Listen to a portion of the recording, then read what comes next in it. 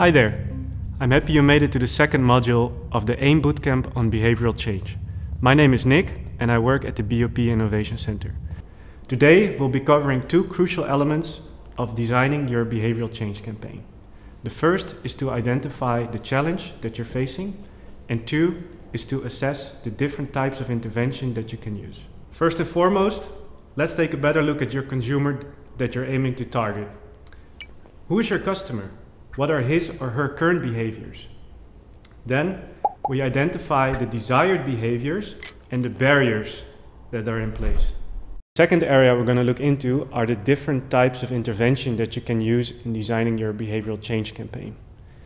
People need to be triggered, need to be able, and need to be motivated to change behavior. So what this means if you want to change behavior is that you can focus on three different parts. One is you can increase the number and effectiveness of triggers and reminders. Two is that you increase the ability for people to switch behavior. And three is that you increase the motivation of people to change their behavior.